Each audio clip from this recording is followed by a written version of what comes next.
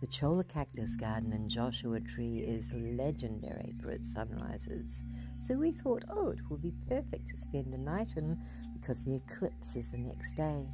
We had not done any research on exactly what a cholla cactus is, or that they are jumping cactuses with many, many spikes, and they get blown off in large winds, which there were very large winds, and they roll toward you.